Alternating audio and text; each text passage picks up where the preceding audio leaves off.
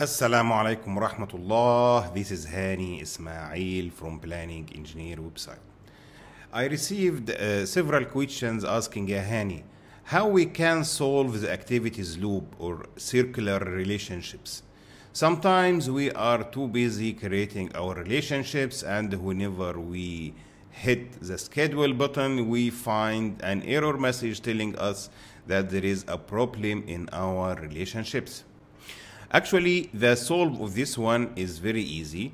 However, you need to follow a smart technique in order to solve it quickly and don't destroy your relationships. So I'm going to show you how we can find the incorrect relationships and how to fix them quickly.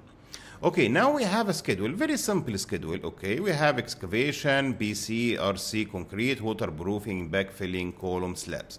I created this simple scenario so we can explain how and what is the causes of these error messages and how to solve them. Now, if I run the schedule, nothing wrong at all. It is smoothly, no issues.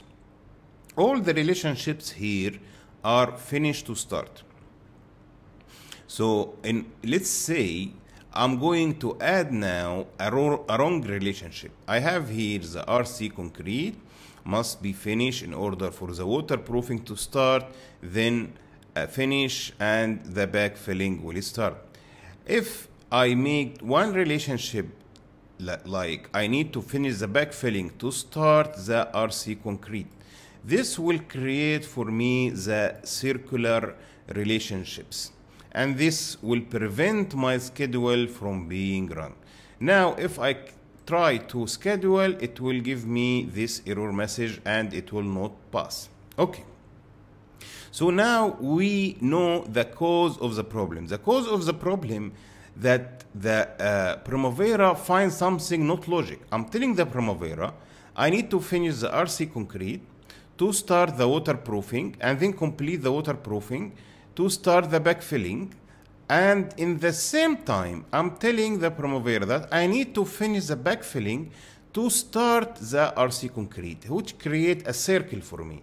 This is what called loop or circle. Okay, now we know the cause. Now let's find how to fix it. Very simple.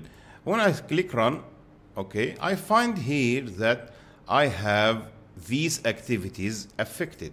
So simply I'm going to the RC concrete and I find the wrong relationship here, as I can see from the relationship tab, that I have a predecessor activity which is backfilling. Simply I need to remove this one and click yes. Now when I schedule my program, no issues at all. Okay. طيب يا هاني, this is a simple loop. What if we have more than one loop? Let's do more than one loop and see how to fix them in a smart way. Okay, so I'm going to make this wrong relationship one. Then again, I'll make another wrong relationship. Then again, I'll make a wrong relationship. Now we have three loops. As you can see here, we have here three different loops. Okay. How to find the activity that we need to fix? We have here four. We have here too many activities. And let's say you have 10 loops, for example. I find that the most impacted activity or the activity with key relationships will be repeated 2 times. For example, you can see here BC concrete and BC concrete. Here you can see backfilling and here backfilling. Here you can see backfilling and here backfilling. So the problem most likely will be in this activity. So first of all, I'm going to solve the first loop, which is BC concrete. I'm going to the BC concrete. Now I know that the waterproofing relationship is not correct. I'm going to remove it. Click yes. Then I have now 2 loops only. You might ask yourself, Hani, how come this message pop up immediately? You didn't press schedule. This is because here in the options, okay, I used the schedule automatically when a change affected the dates. If you click this option, whenever you change duration or relationship, the program will be scheduled automatically. If I removed it, I cannot see the pop-up message unless I press schedule. But I prefer to keep this option on so I don't have to press run every time I change something. And this is useful also while you are creating the relationships, because if some loops happens, you will catch it immediately before you continue further. Okay, going back to our lesson, I'm going to schedule. Now I have what is repeated waterproofing and waterproofing. They repeated 2 times. So I'm going to the waterproofing.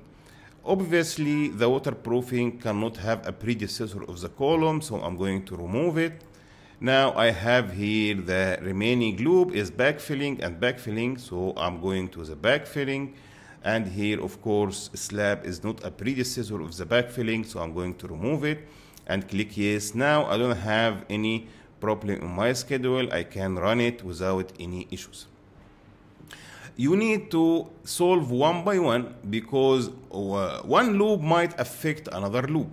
So I hope you find this video useful to you, and you will be able to solve any activity loop within your schedule in a very fast way. Thank you very much. See you in the next